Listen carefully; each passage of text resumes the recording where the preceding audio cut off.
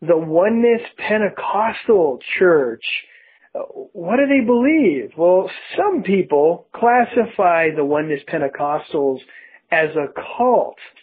It turns out that there are over, or at least around, 5 million Oneness Pentecostal type churches. And I'm going to say that a little bit loosely because there's several different umbrellas that they could fall under.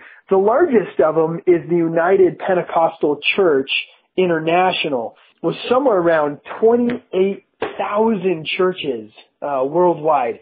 So it's a big movement. The Oneness Pentecostal Church, or United Pentecostal Church International, they come from the Assemblies of God movement. And around in the 1900s, early 1900s, several of the Assemblies of God pastors started holding to a belief that the Father, the Son, and the Holy Spirit were all the same person or being, okay? And that God just manifests himself in these 3 different modes, but it's the same person. This is a belief called modalism. It's the idea that in the Old Testament, God manifested himself as the Father. And then in New Testament times, God manifested himself as the Son. And we're going to talk about exactly how that works here in a little while. But God came down to earth in the form of a human, and somewhat similar to the biblical doctrine of the hypostatic union, where Jesus is fully God and fully man. They believe that Jesus had a human nature and also a God nature. Then after the resurrection, Jesus or God now exists as the Holy Spirit. In the 1900s, many of these Assemblies of God pastors started subscribing to this belief. Around 1916, a meeting was pulled together to debate this issue. And many of the Assemblies of God pastors stood strong in the doctrine of the Trinity as the Bible teaches it. But about 156 of the 585 pastors broke off of the Assemblies of God movement because of this sharp disagreement. Another one of the doctrines that they believe is that you must be baptized not in the Father, the Son, and the Holy Spirit, as Matthew 28:19 says, but rather just in Jesus' name alone. They also believe that right now, I think I already somewhat alluded to this, but that Jesus is no longer in his human body. He is God is manifesting right now himself as the Holy Spirit. So Jesus is not in his body form. He is not standing at the right hand of the Father in heaven. And so God is manifesting himself as the Holy Spirit. They also believe that in order to be saved, you must be baptized. Also, Oneness Pentecostals believe the doctrine of the Trinity is a pagan doctrine. They believe that if you don't manifest with the gift of tongues, you're not saved. In other words, if you don't speak in tongues, the Holy Spirit didn't come upon you. If the Holy Spirit didn't come upon you, you're not saved. Some of these Oneness Pentecostals actually believe that if you're not a Oneness Pentecostal, you're not saved. They also believe in foot washing, and that it is a divine institution that is supposed to be practiced by the church. But they also deny the Trinity. They deny justification by faith alone because they believe that baptism is a requirement for salvation. They believe that Jesus is God the Father and the Holy Spirit. They believe that Jesus is the name of God. By the way, as just a side note, they also believe that Jesus did not pre-exist as the Word. They believe that being born again means that you have repented, you're speaking in tongues, and you've been baptized. They also believe that if you have not been baptized by Oneness Pentecostal ministers, your baptism is not valid. Again, they have a special kind of baptism where they believe you must be baptized in the name of Jesus and Jesus alone, not the Father, the Son, and the Holy Spirit, as Matthew 28:19 says. And keep in mind, guys, that many of these beliefs were not believed until the Oneness Pentecostal movement came along in the early 1900s. All right, let's look at this being baptized in Christ's name alone problem. Oneness Pentecostals base this not on one scripture alone, although they usually just use one scripture to support this doctrine. They actually have, about 8 different scriptures that they use. Okay, so when you first hear this, I think it's going to sound like a pretty good case. So let's hear them out. Let's give them a good go. All right, so Acts 2:38. Then Peter said unto them, repent and be baptized, every one of you, in the name of Jesus Christ for the remission of sins, and ye shall receive the gift of the Holy Ghost.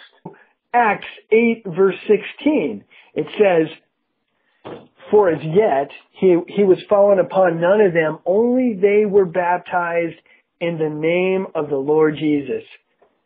And then Acts 10:48, and he commanded them to be baptized in the name of the Lord, then prayed they him to tarry certain days.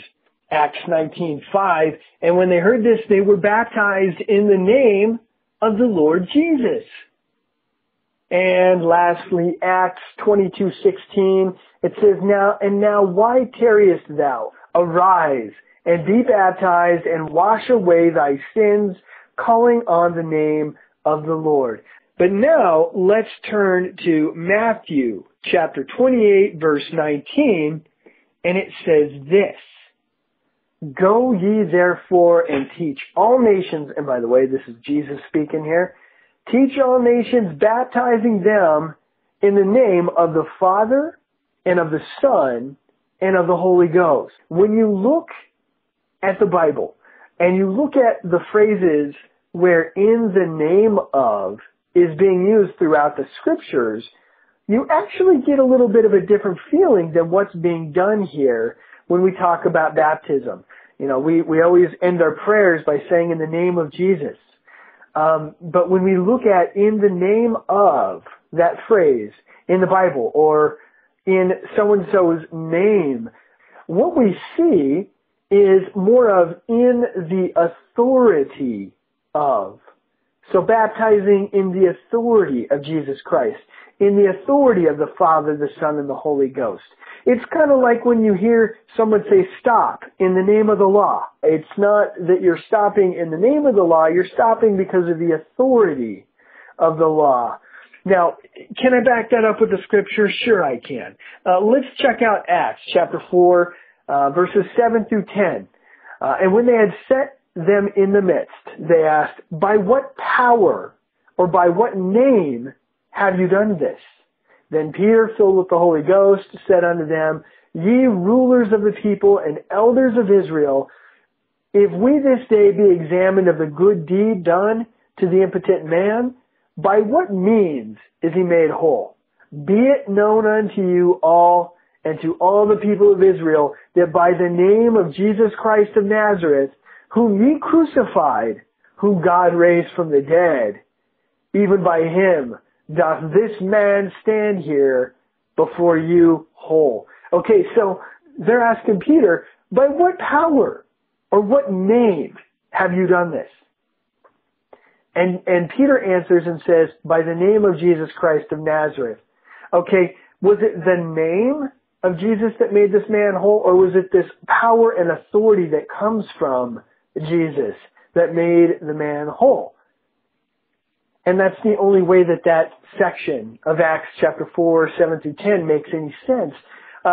Same chapter, verses 17 and 18. So Acts chapter 4, 17 and 18, we see it again. And if you look at this through the eyes of, by the authority of, when you hear in the name of, by the authority and power of, it makes so much more sense.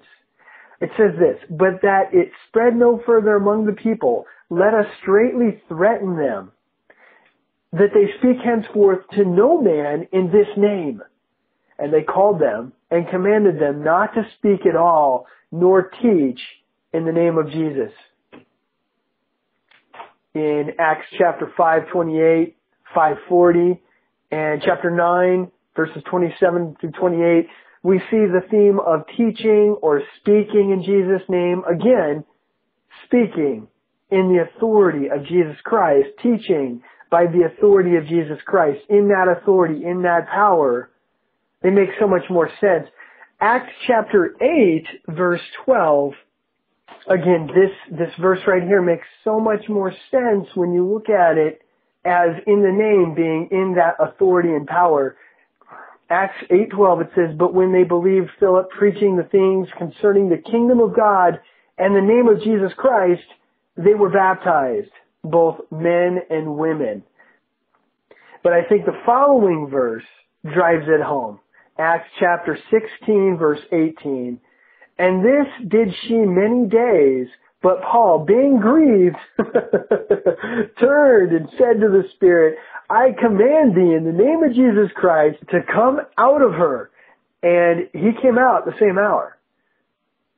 Paul commanded this spirit in the power and authority of Jesus Christ to come out of this woman.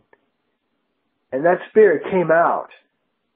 It makes perfect sense. So no, we don't have to be just baptized in the name of Jesus and just Jesus. I'm sorry, but the oneness Pentecostal theology of modalism doesn't work. Just as a side, most oneness Pentecostals have a mistaken belief concerning what we believe about the Trinity. They believe that we believe in three gods, a polytheistic or tritheistic view of God, that it is three gods. No. We believe in three persons, one God. Yes, friends, the Bible is very clear that we are looking at three persons. They have their own will. They have their own thoughts. They have their own conversations amongst each other. Guys, we're talking about three persons. And we're going to talk about what it means to be a person too tomorrow. So anyway, must you be baptized in Jesus' name to be saved? No. Must you be baptized by a oneness Pentecostal minister to be saved? No. Is Jesus now existing as the Holy Spirit, or is he still Jesus in his body? He's still Jesus in his body. In like manner, this same Jesus will return. This same Jesus who said, "A spirit hath not flesh and bones as you see me have." The same Jesus that says, "Reach here thy finger, behold my hands, reach hither thy hand and thrust it into my side." And in Colossians we find out that in Jesus presently dwells all the fullness of the Godhead bodily. Jesus is in his body.